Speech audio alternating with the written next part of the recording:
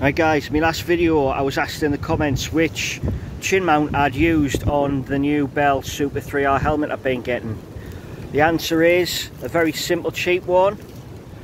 All I've done is I've took a normal threaded action cam mount, what we'd use to put on a threaded tripod, and just zip tied it to the chin bar. I've had a little bit of webbing strap underneath just to prevent the zip ties cutting into the padding below.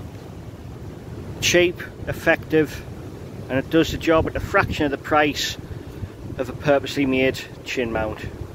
Hope this has helped somebody, and I'll see you in the next video.